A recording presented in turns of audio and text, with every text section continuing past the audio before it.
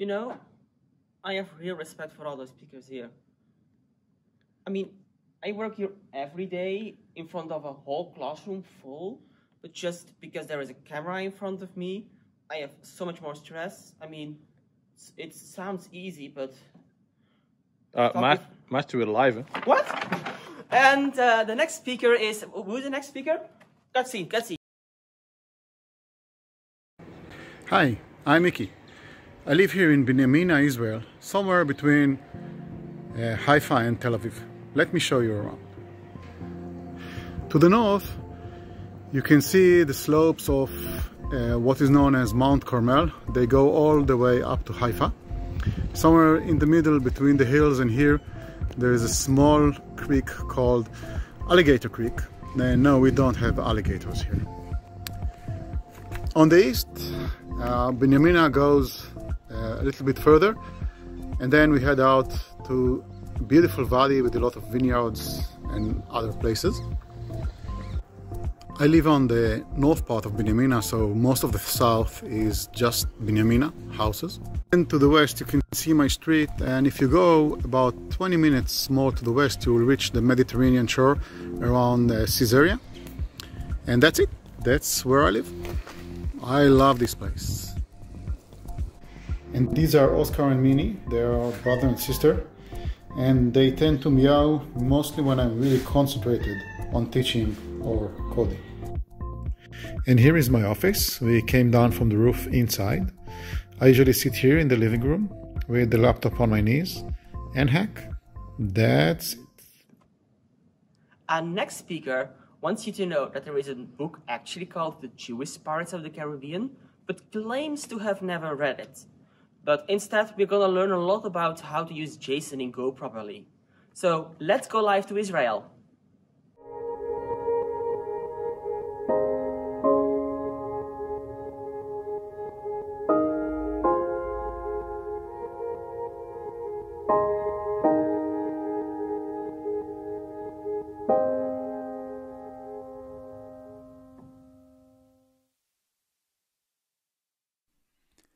Hello FOSDEM, and welcome to my talk. My name is Miki Tebeka, and today we are going to talk about JSON serialization. I'm assuming that many of you already did JSON serialization, and I hope you learned some new things in this talk. So let's start. Before we can talk about JSON serialization, let's talk about serialization in general. Serialization is the act of taking data structure in Go and converting them to a sequence of bytes and back. In Go, we call this marshalling if you work with byte slices. So we do marshal and unmarshal. And if you work with IO reader and writer, we use encoder and decoder. Serialization is usually done at the edges of your program. And one of the code smells of serialization if you see serialization done again and again in your code. Serialization is everywhere. Computers understand only bytes, and this is the reason we need to use serialization. And even strings, for example, this string serialization, inside the memory is encoded in UTF-8 in the encoding that you see below.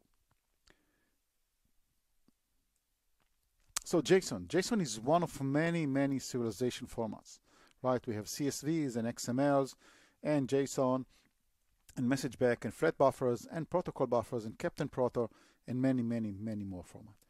JSON is super popular because it's natively understood by the browser, and it's also textual so humans can understand it.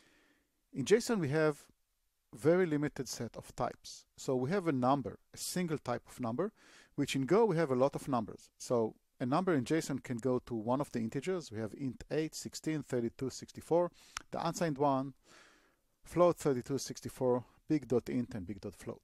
By default, if you don't give the JSON encoder a hint, it is going to use a float 64. Strings in JSON go to strings in Go, and JSON is encoded in UTF-8, so this works nicely for Go as well. Arrays goes to slices in Go, and here you have an issue because an array in JSON can contain mixed types, and slices in Go have a single type. So if you have a mixed type in a JSON array, we will need to use a slice of the empty interfaces. Booleans go to booleans, null in JSON go to the null value, And objects in JSON goes to either structs, mapping fields from the JSON objects to the struct fields, or if you don't use a struct, we can use a map from string, which are the keys in the JSON object, to the empty interface, because each field can contain a different type of value. One of the problems with JSON is performance. For example, when I'm talking about performance, we talk about both encoding and decoding speed, or marshalling and unmarshalling, and also the number of bytes it generates. So if we take an int 8, which is a single byte, and we convert it to JSON, when we are going to run this code, you're going to see that the size in Go is a single byte, unsurprisingly, but the size in JSON is 1, 2, 3. These are 3 characters, 3 bytes, 3 times the amount that we use to store it in Go. So JSON is wasteful in memory. Other binary formats can do much, much better. So we talked about numbers. Here's a message, which is an interface equal to 1. So by default, Go is going to make it an integer.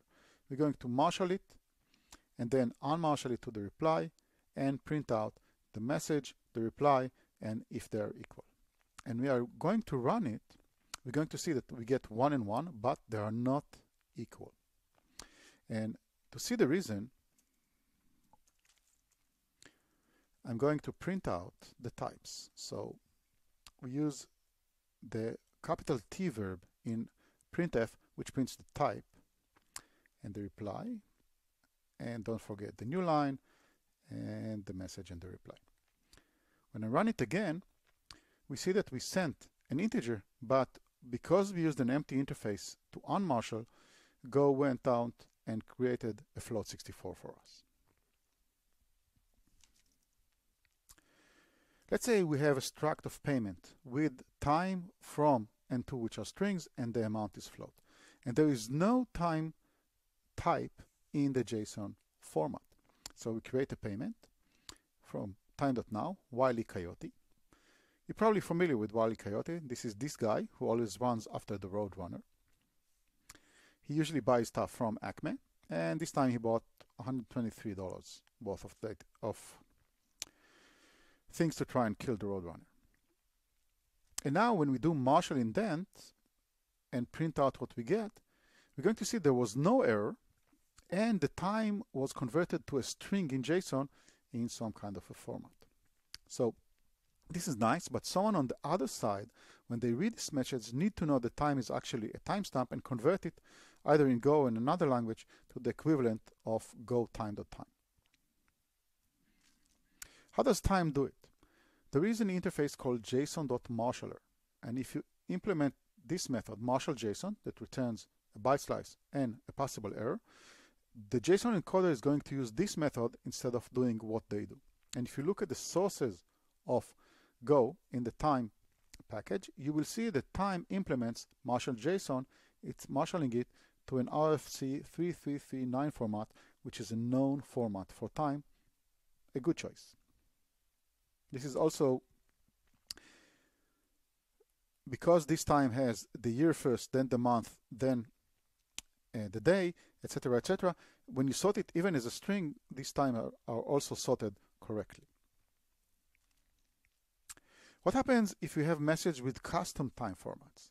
For example, we want to send them as seconds since epoch. In this case, we can use another time. This time is ptime, which embeds time. By embedding the time, we get all the methods from time, format, add, etc., etc. And now we need to implement Marshal JSON. And to do that, we have 3 steps. The first step, convert to a value that encoding the JSON can handle. The second step is to use json.Marshal on this type. And the third step, there is no third step. On the other side, when we want to get the data back, we do unmarshal JSON. In this case, I'm creating an int64 using fscanf to read the data and then update the struct that we got. And now in my struct, I can use this ptime instead of time. And now when I'm sending data with time as a number, this is going to work out for me. I'm seeing this time. However, there are limitations. If I'm creating a time and then doing an add, and then encoding after I added a single second, I've lost the encoding. Right? And the reason is that all of these methods are going to return time, right? So if I'm going to do printf, again, of capital T \n of t2, and I'm going to run the code again, you see I'm getting back time.time. And this is a bit of a difference between Go's embedding and the usual inheritance that you're used to from other object-oriented languages. What about binary data? So let's say I have an image with a data which is a byte slice. And we said that in general, slices in Go go to JSON arrays. So I have an image, I'm going to read it, set the name and the data, and encode it.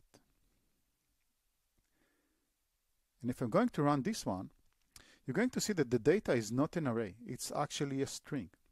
What Go is doing, it's assuming that the byte slice is a binary data.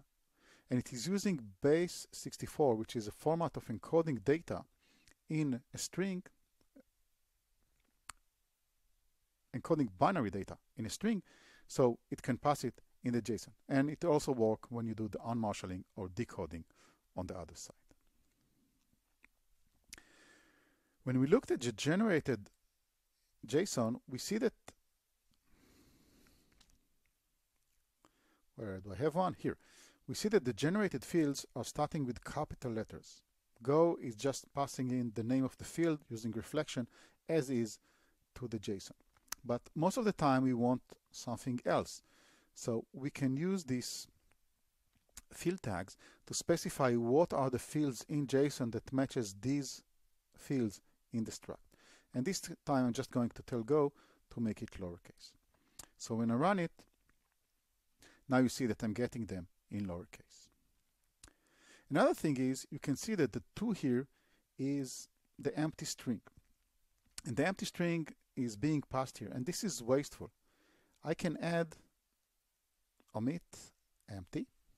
And then when I'm going to run it, Go is going to omit all the values that are the 0 value for the type. Empty strings, 0 numbers, nils, etc., etc. Let's say that we want to keep the person who paid to be confidential. Let's say we have API tokens in the user structs and other things.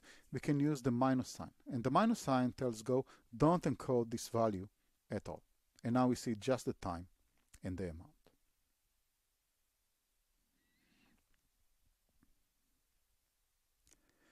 Another thing we can do is we can tell Go that I want to pass this value as a string, even though it's a number.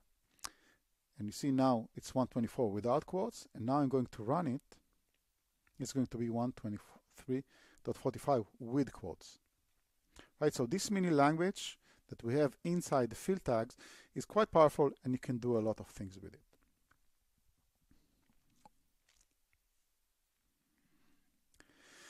Streaming input. Sometimes we're going to get more and more JSON messages in a single stream over a socket or an HTTP request, etc. The JSON format does not support streaming. There are other serialization formats that do support streamers objects. JSON does not. But lucky for you, the JSON decoder handles it without a problem. So we have the data with 2 JSON objects. I'm creating a decoder of this data, and then I'm running a for loop, telling the decoder to decode. When there's no more data, it will tell me by returning an end of file. And then I can break the for loop. Otherwise, I can print the data. And when I run it, I see that I actually get 2 events. So this is on the input side of things. You really don't need to do anything. On the output side, what Go is doing is that the encoder is going to add a new line. So in our case, I have 2 events. I'm creating an encoder and then encoding each and every one of them. And you see that Go is adding a new line here between these 2. And this is known sometimes as a JSON lines format, meaning every line is a single JSON object. So the receiving side knows that it takes 1 line at a time and just pass it as JSON. Here's an example in Python, for example.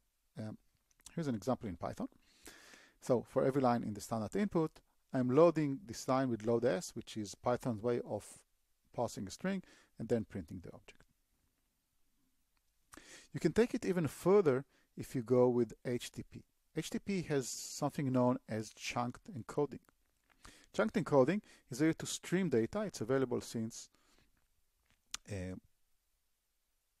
HTTP version 1.1. One nice example was written by Rob Pike is robpike.io. If you go to this site, you're going to see that you get piles of poop all the time. So how does it do it?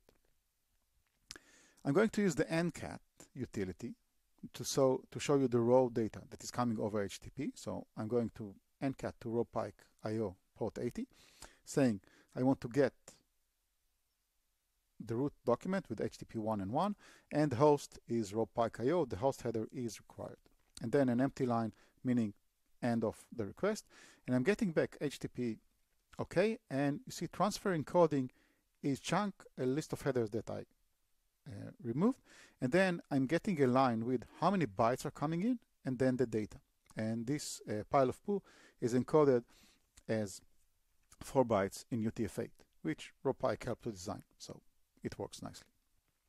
If you want to do it in Go, you can do it with the flusher, HTTP flusher interface, right? So you need to check if your HTTP writer supports flushing by doing a type assertion to HTTP flusher.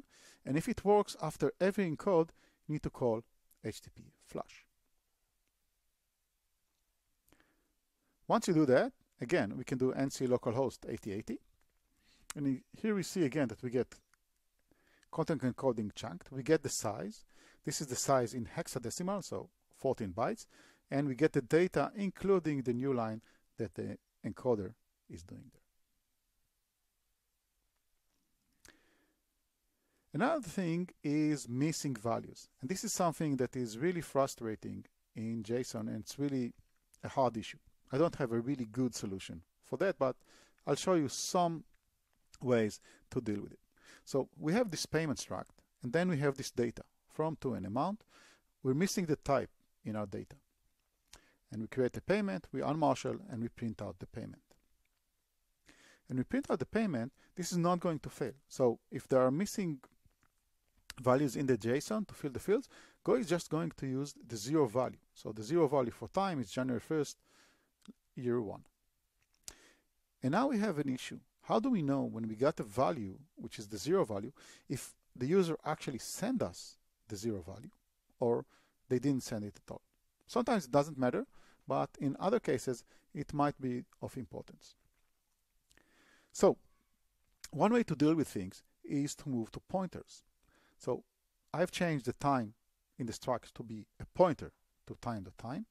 And now when I'm running this code, this time now is going to be nil. I know that nobody sent me any time.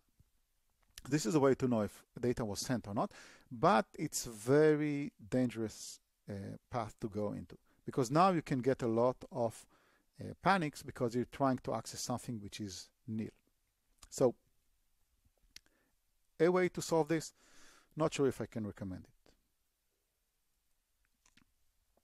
Another way is to use map structure. Map structure is working like the JSON library, but instead of working with JSON documents, it works with a map from string to interface.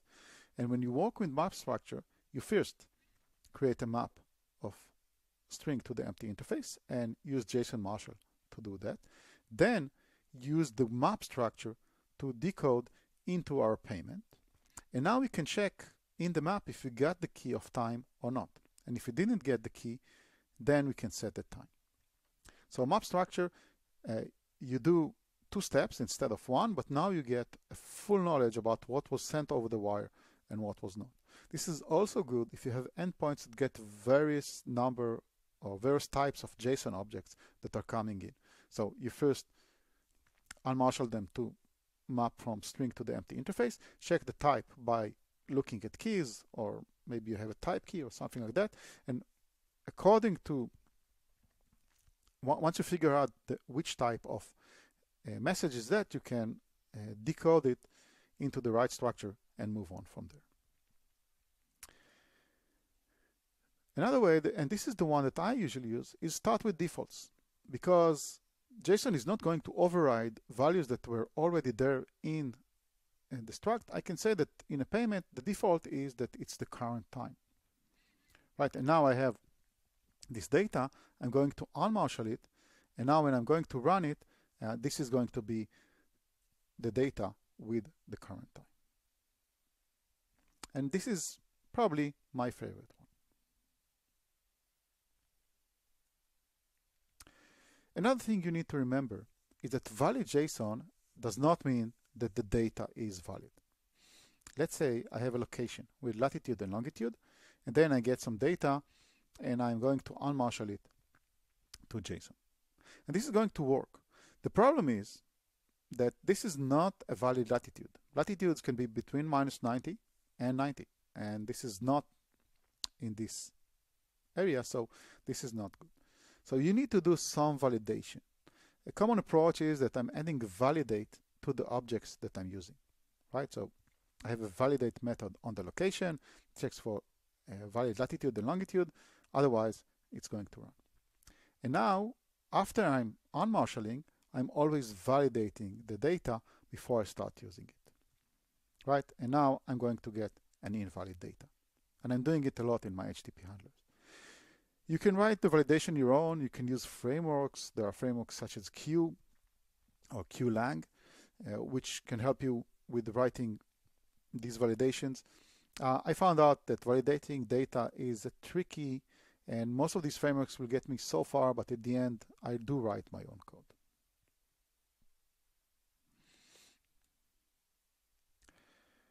Strings. So here I have a string, and I'm just going to encode it. What do you think is going to be the output? Take a minute to think, maybe less than a minute, and let's run. And we see that Go is escaping the angular brackets. And this is because Go knows that most of the time when we send data, when we send JSON, we send it to a browser. And it wants to avoid what is known as XSS. So it is going to escape for us all the data that is coming there. If you don't want that, you can do enc.set escape HTML to false. And then, if you're going to rerun it, now you're going to see the string as is. So Go defaults to security, but doesn't have to. Another thing that sometimes when we try to mimic the JSON structure in types, it is going to create a lot of types, and I call this type pollution. We need to do a lot of types to do it. For example, if you go to stock tweets where stockbrokers lie about what they're trading with, you are going to get a big JSON with a lot of data. This is for the Apple stock, right? So we get the response, the symbol, the message, and then for every message in this messages array, we're going to have symbols, and for every symbol in the symbol array, we have the symbol name. Let's say I want to count how many symbols are mentioned next to the Apple stock. So I can start doing a response object, and then it should have a response with a status and a symbol, maybe a cursor, then the messages. But this is going to take a lot of coding, and this is really not required. What I need to do is model just what I need. And if I'm doing it just inside the function, I also don't need to create a type. I can use anonymous structures. Okay, so here's my passtalks. It gets an IO reader, which can be the request body or when I'm testing the file that I opened, and the symbol. And I'm defining an anonymous structure, which is the reply, and it has a single field called messages, which is a slice of yet more anonymous structures. And these symbols is also a slice of anonymous structures which have a name. And I'm using the field tag to say that this name is actually the key symbol in the JSON. And now I'm going to encode, and this is going to get only the values that I want. Once I have this, I can do my map of counting how many stocks are mentioned, doing an iterator over the messages of the symbol, ignore the Apple ones that are mentioned next to Apple, and then do the count. And when I run this, I'm seeing that Facebook is mentioned 1, Netflix again 1, I have the SPY mentioned 3 times. This is valid solution only if you don't share this struct outside. If you want to return the struct outside, of course, I need to create a type to do that. But a lot of time inside the handlers, I don't need to do that. I can just use a normal structure, but then again, also documentation, if you auto-generate documentation about what's coming in and what's coming out of your handlers, this might be tricky as well.